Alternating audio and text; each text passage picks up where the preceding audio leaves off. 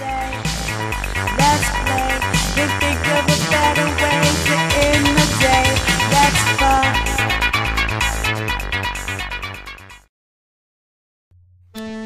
Okay, and we're back with our next mission. Hijacked. Fantastic. Oh, another message from Starfleet, and we all know that those messages never mean good news. Let's see what they gotta say. On screen, Lieutenant.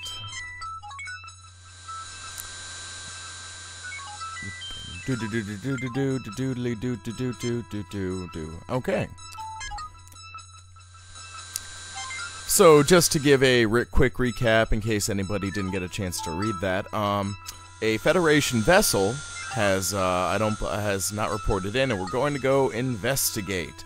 So now we are on our way. I believe that this is the right one right here. There we go. Okay.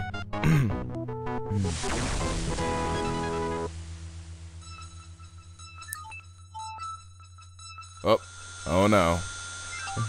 See, what did I tell you? Messages from Starfleet always lead to trouble. Always. Alright, let's see what these... On screen, Lieutenant.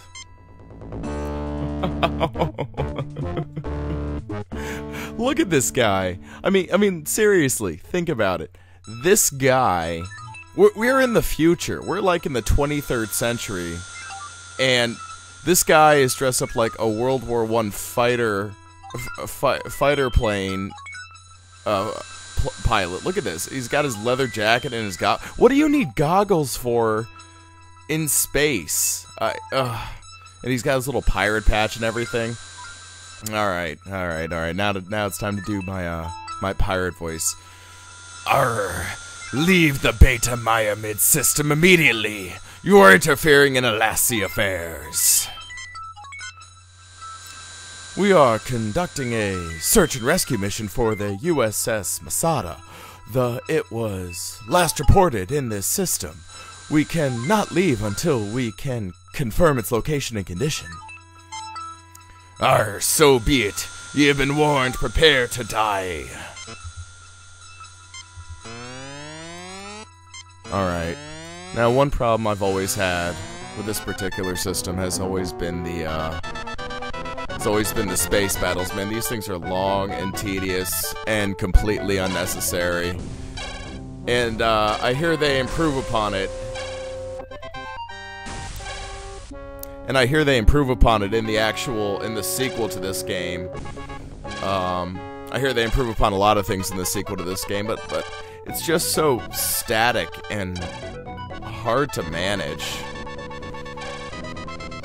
I mean, trying to hit with your phasers is hard enough, not even mentioning the photon torpedoes, which move like molasses. So unless you're going for like a straight-on shot, there is no way you're going to be hitting with... There's no way you're going to be hitting with photon torpedoes. And it's just always so long and drawn out, because that's basically what it is getting the enemy ship in your reticle like this. And just blasting away at it till one gives up.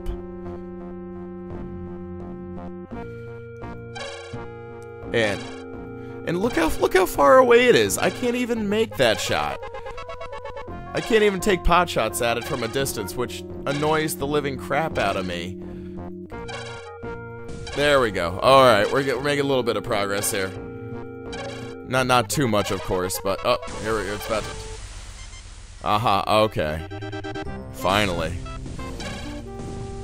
Alright, so we finally got them defeated. Now let's go find this missing ship and see what's going on. Alright. Orbit.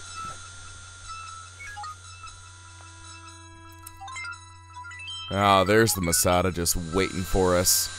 How nice of them to just park there, right?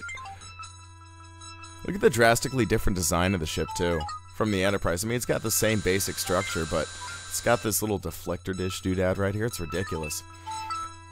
There she is, Captain. She does not appear to be seriously damaged. Her shields are up, and 27 life forms are aboard. Alright, well, I guess we should pale. There we go. Arr! Greetings, Federation Imperialists. I am Alassi Sarith, and I have claimed the ship as a blow for Federation, for freedom against Federation tyranny. Arr! It's funny, he looks exactly like the last guy. Not a lot of character models, apparently. Alright, so, again, we have Kirk's choices here. What do we got? Let's see, okay, we only... Oh, wait. You have the straight up by the book James T. Kirk. You have the dick, strong arm James T. Kirk option, and then you have the smarmy James T. Kirk option. Let's go with the smarmy James T. Kirk option. I like that. This is Captain James T. Kirk of the USS Enterprise. Mr. Alassi, it appears that you have found something that Starfleet lost. Good, Captain. You have a sense of humor. That will make this much easier. The Masada is mine. You will release 25 political prisoners, blah, blah. Oh. Data file captured, Captain. Computer indicates they are all convicted of piracy within various counts of murder and mayhem thrown in. Let's see. Now, I remember that the score for this mission is partially dependent upon making sure the prisoners are kept alive, so that's critical right here. Okay, let's go with this one. Of course, you know, the enemies aren't entirely dumb enough to lower their shield, so we can just beam over and wreck their shit. So, the Enterprise... Oh, sorry. The Enterprise can overpower the Masada and take her, but the pirates would have all the time they need to kill every one of the hostages. Oh my.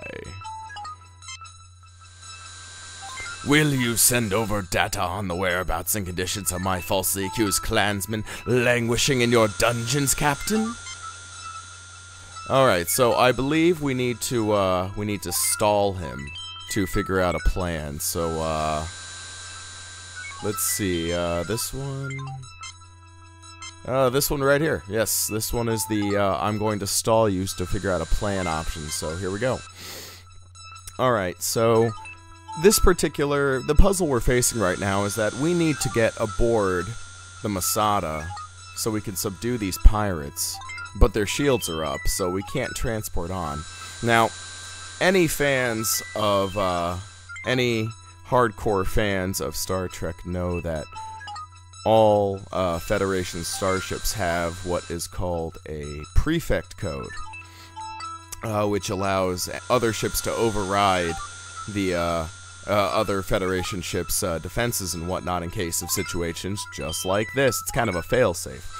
Now, only hardcore fans really know about this sort of thing, but I distinctly remember it from my days of playing this. So what you have to do is you have to talk to Spock first, who will give you the suggestion. So we'll talk. Captain, we could use the command prefix code to lower the Masada's shields briefly, long enough for one transporter burst. I'm sorry, it's a prefix code, not a prefect code. So now that we've talked to Spock, we need to figure out what the prefix code is. And for that, we need to first we're gonna lower our shields. There we go. And then we're gonna talk to Mr. Computer and just look up the Masada. D-A. Enter. And there's the prefix code right there. 293391197736. Hold on a second, folks. I think I'm gonna need to write this down. That is a very long number. Here we go. Okay. So let's just write that down. 2933. My pencil actually worked. This would go a lot faster. 3391197736. 3829. Very good. Okay. So now that we have the override code, we can we can now send that over. We can just go. We can get rid of computer, and now we need to go back to Uhura. And the funny thing is that if you didn't talk to Spock and get the prefix code initially, and you used Uhura, the only option you would have had was to hail the Masada. And if you hailed the Masada again without having the data packet they wanted, they would kill a hostage, which would get you a lower score. So if you tried hailing them again before doing this prefix code thing, you would basically just be dooming yourself to a lower score because they would kill some people. So, but as you can see now, we have a new option, send prefix code. So enter, and let's input this code, 293391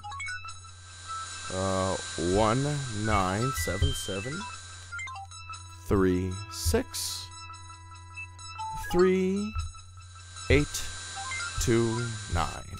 Alright, that should do it. Let's see if that works. Enter. Oh, apparently I need the dashes in there too. No! I can't just put the number in. Alright, let's try it one more time. Alright. One more time for you patient viewers out there. 293391 dash 197736 dash 3829. Alright, now that should do it. Enter.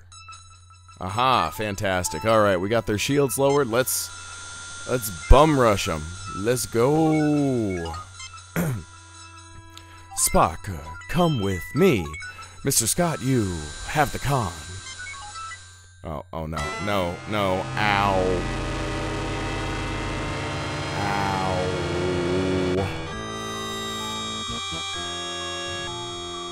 Oh, wow. This place got trashed. Alright, so, this place got trashed, so, let's take a look around. Well, obviously we have this guy down here, so let's make sure he's alright. Bones, do your thing. What do you got for us, Bones? Anything? Anything useful?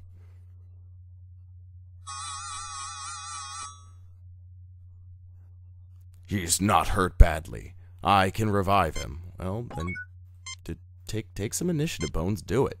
Alright, there we go. Seriously, these guys can't do anything without you explicitly telling them to do it. It's kind of ridiculous. Ah, Crewman Simpson. Crewman Simpson. I can't do a Simpsons voice, unfortunately, so, thank you, Doctor. Be careful, Captain. The lassie like to set booby traps. If you need any equipment, I've got my tools in this workspace. Well, that's really handy of you. Thank you, Mr. Simpson. Yes. So we'll just go ahead and take whatever that is. Alright, let's see what we got. What is it, folks? There we go. The Rusinate Transmogrifier. This device was invented by an engineer with a sense of humor. It's a great name. Rusinate Transmogrifier. Only in the Star Trek universe would you have ridiculous names like that, folks. Alright, now let's take a look around this space right here, see what we have. Alright, let's see. Spock, tell us what's going on. I am registering energy residue from phaser fire and phaser grenade detonations. There are readings of another energy weapon, but the type is unknown. Oh, fantastic. Anything highlighted? No. Just the console. Alright, what do you got?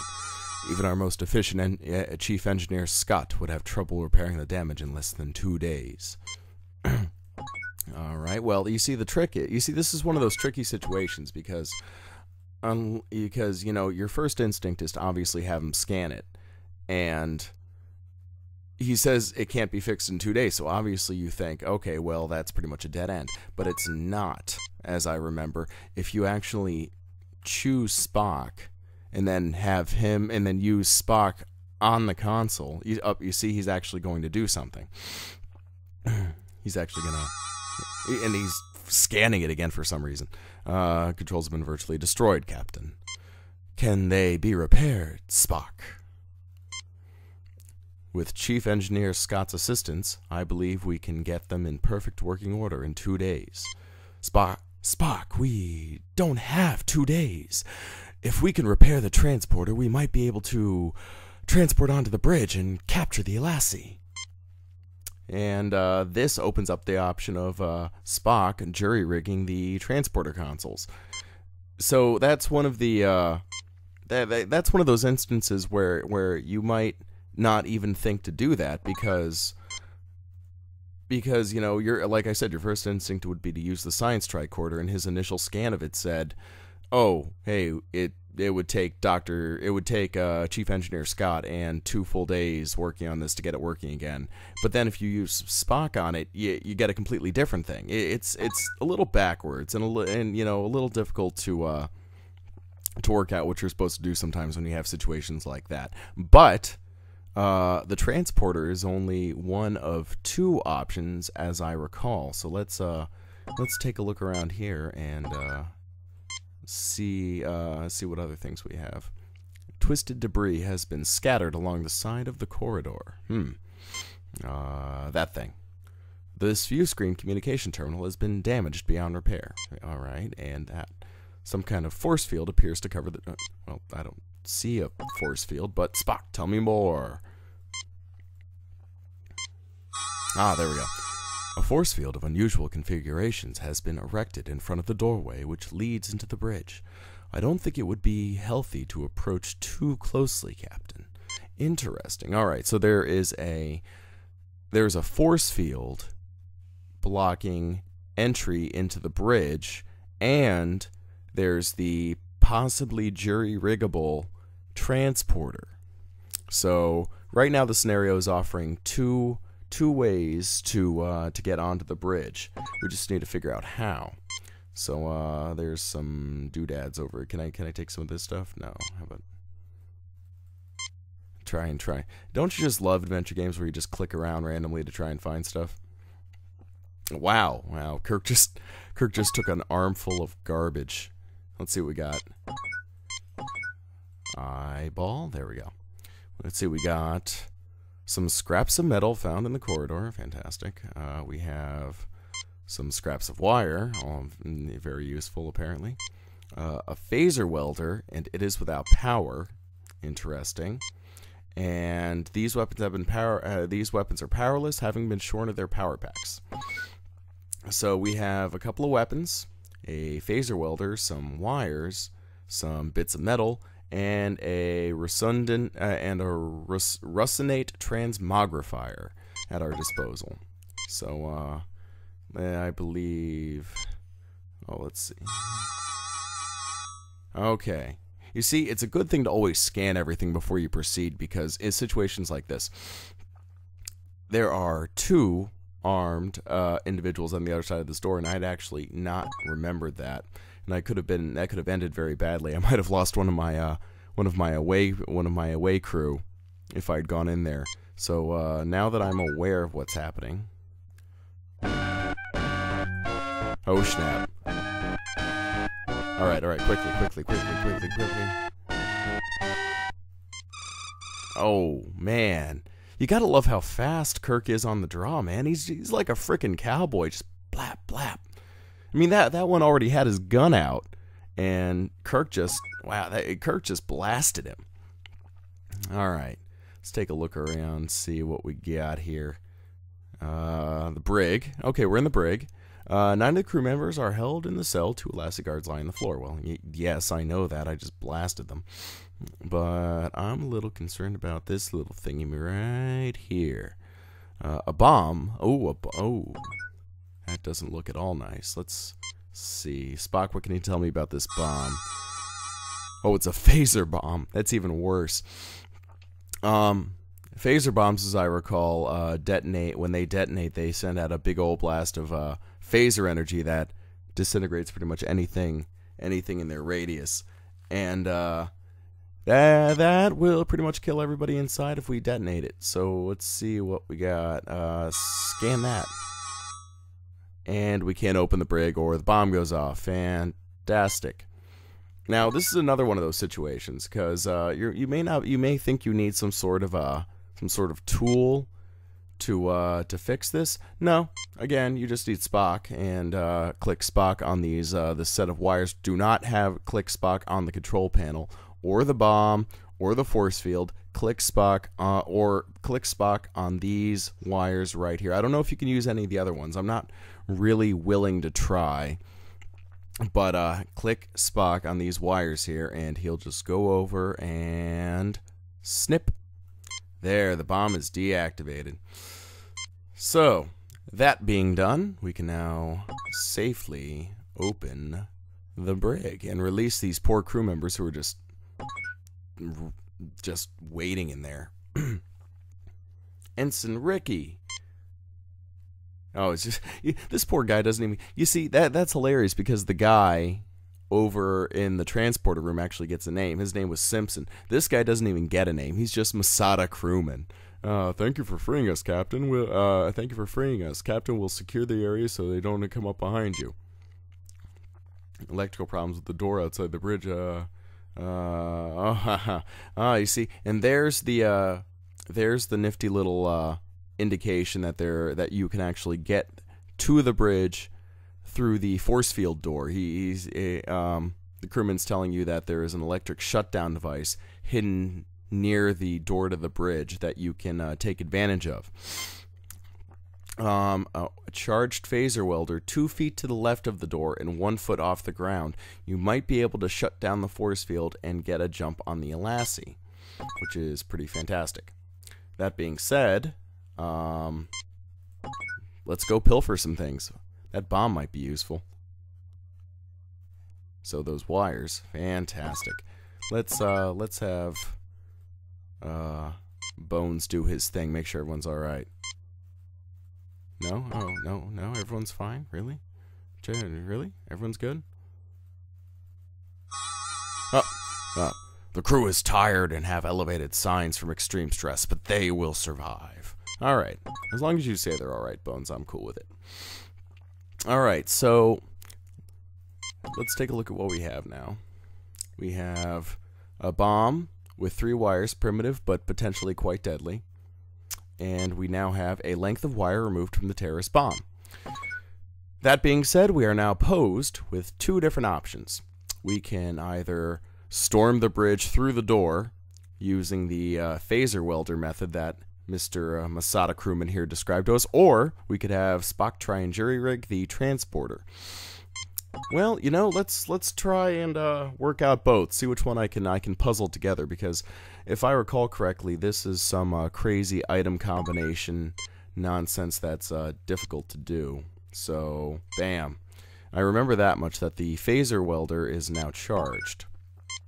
And I think that's really all I needed for the door problem, is the phaser welder to get the door open. I just have to use it in the right spot. So before we attempt that, let's try and get Spock to jury rig the this thing.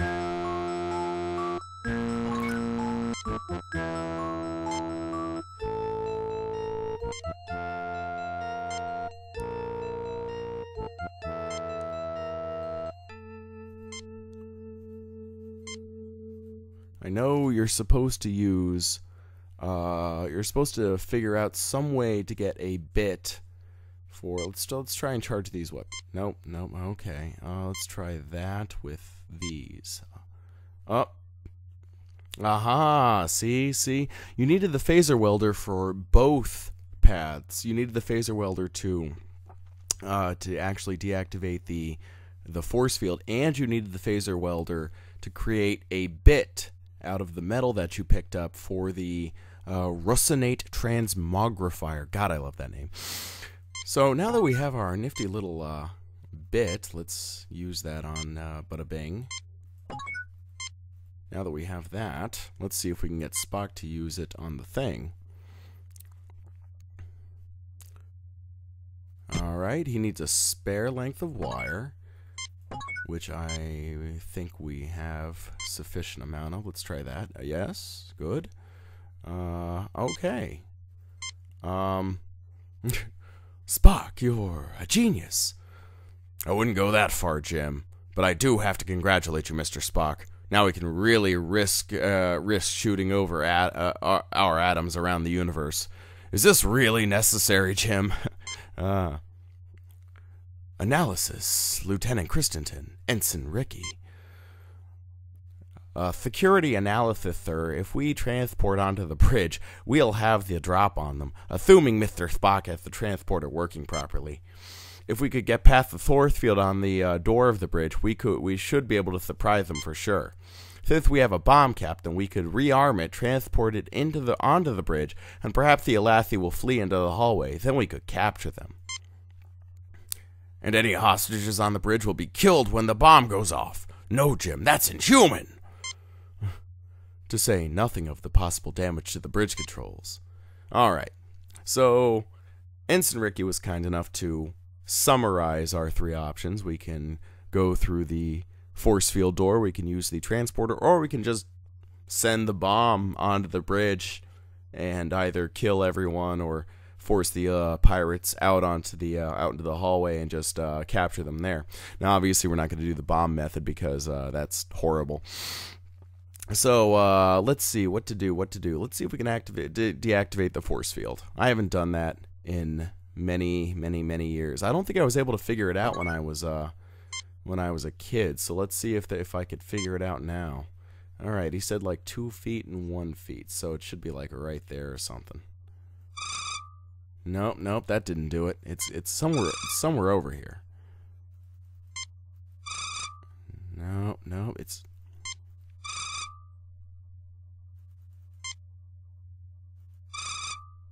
I don't know if it needs like pixel perfect accuracy or something. It's gotta be around here somewhere. Nope. Right here. Nope. Oh, there we go. We got it. Well, you know what? The door has been unsealed. Let's go. And I do recall the best option is to talk to him. That's right. You get onto the bridge finally to face down the pirates, and you're not even going to blast them. We're just going to tell them to surrender. I don't know, it might end in a firefight. Let's find out. You are an honorable and worthy opponent, Kirk. I accept your offer. Boo. Don't get to blast some pirates. How upsetting. Alright. So, there we go. We did it. We saved the Masada, ladies and gentlemen. Good job. All right. So now there they go. Oh my God! Clones of Ensign Ricky everywhere. I mean, seriously, they look exactly the same. I think for such an old game, they didn't have a lot of character models to work with. I think they also improved upon that in the sequel as well. But I haven't actually played the sequel to verify that. And that'll probably be a future Let's Play for you loyal viewers out there. Something to look forward to. Aye, Captain. Oh, ow. Owie. Owie. Loud noise. Very unpleasant. You might as well get used to that noise a lot, folks, because we're going to be transporting all over the place in the future. Oh, what do they got for me this time? Alright, a 91. Good job, guys. We're not doing so bad this time around. Alright. Trying to hold a Federation starship captive. Can you believe it? Since we just witnessed that very event, Doctor, I'm surprised you ask. It was a rhetorical question, Spock. Oh, those crazy Spock and Bones. Alright. That took quite a bit of organization to seize a starship. Think we'll see more of the Alassi pirates? Undoubtedly, Captain. I suspect they have considerably more resources to draw on. So, do I. I love the Kirk voice. Alright, alright, that's it for this episode. I will see everyone next time in the next mission for our intrepid crew. See you later. Boom.